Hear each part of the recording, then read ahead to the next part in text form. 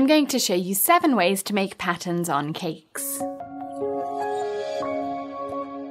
Let's start by making stripes. Cover your cake with frosting and scrape around a few times with a cake comb to get it fairly smooth, but don't worry about getting it perfect. Then switch to a striped cake comb, which is one of these that looks like castle turrets on the side, and scrape around the cake just as you would with a straight cake comb. You'll imprint the grooves of the stripes, and at first they'll look really messy, but as you scrape again and again, they'll get more and more smooth. If there are any indents or shallow areas, just spread a bit more frosting over those parts and then scrape again. Make sure you've spread enough frosting around the top edge of the cake so that that top stripe sticks up above the top edge of the cake, and put the whole cake in the freezer for 15 minutes and set a timer because you don't want to leave it for any longer. Choose your next colour and put it into a piping bag, either without a piping tip, just the end cut off, or you can use a piping tip about the same size as the grooves in your stripes. Pipe the frosting into the grooves to fill them in, and this does not have to be neat, but you do want to fill in the grooves completely so that there aren't any air pockets. Now scrape around the cake with a straight-edged cake comb, and you'll smear the second colour of frosting all over the cake, but as you scrape again and again you'll take off all of the excess to reveal the really neat stripes underneath. The reason for putting the cake in the freezer is so that the first colour of stripes holds its shape, and those stripes won't get warped as you continue to scrape. Tidy up the top edge, here's an appearance from my middle child, and you have perfectly neat striped frosting. If you want your stripes to go up and down the cake vertically, here's a technique for that. Wrap a piece of acetate or parchment paper or baking paper around your cake, pulling it about 1 inch out from the cake so you have a bit extra, and then tape this down onto a baking sheet or a tray, anything flat that you can move around. Spread frosting all over it, and then use your striped cake comb to pull from the top edge down to the bottom edge.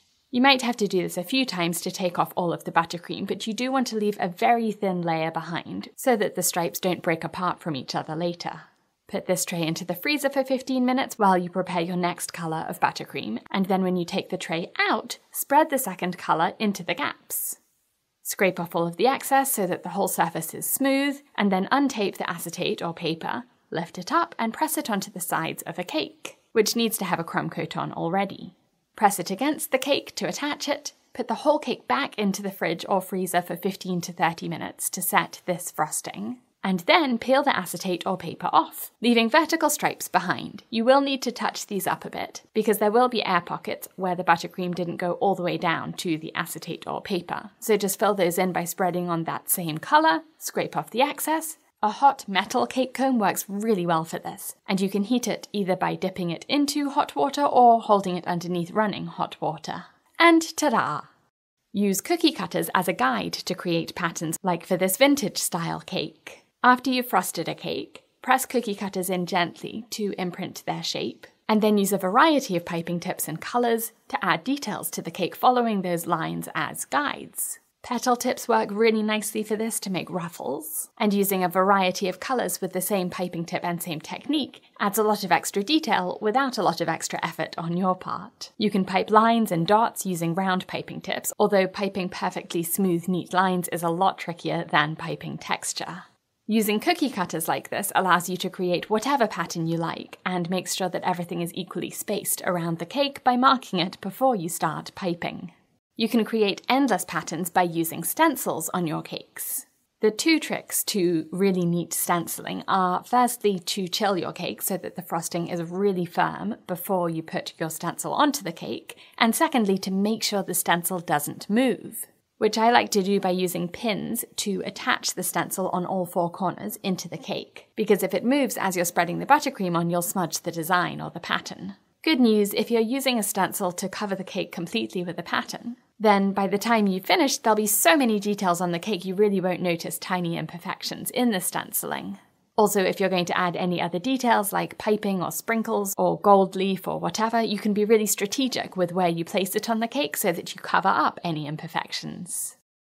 For any pattern in a grid, you can use parchment paper or baking paper to space that grid evenly. Wrap the paper around the cake to measure it so that it's the same circumference as the cake, and then fold it in half and half again and half again and half again in both directions until you've made a perfect grid. Wrap the paper around the cake again and then use a toothpick or a pin to poke through every point where the creases meet, or every other one.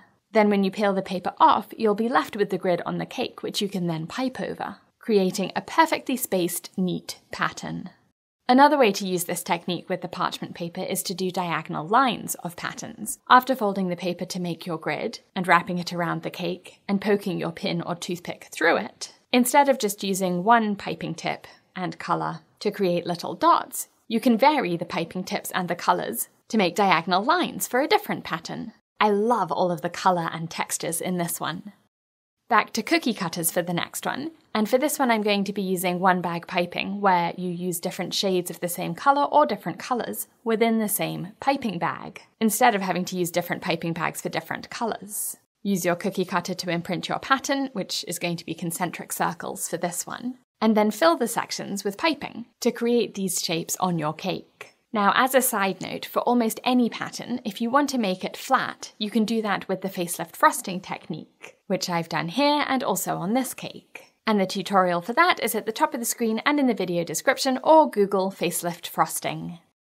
To create patterned texture, use a textured cake comb. First, frost the cake as normal and make sure that the sides are straight and the top is level. But don't worry about any imperfections in your frosting at this point. It doesn't need to be perfectly smooth. Switch to a textured cake comb and scrape around the cake again and again to imprint that texture, and then spread extra frosting onto any indents or imperfections in the texture, and then scrape again. The final result is gorgeous and really doesn't need any decorations other than this textured patterned frosting. I hope you've seen some ideas you'd like to try. Join me over on my online cake school on BritishGirlBakes.com. Thanks for watching.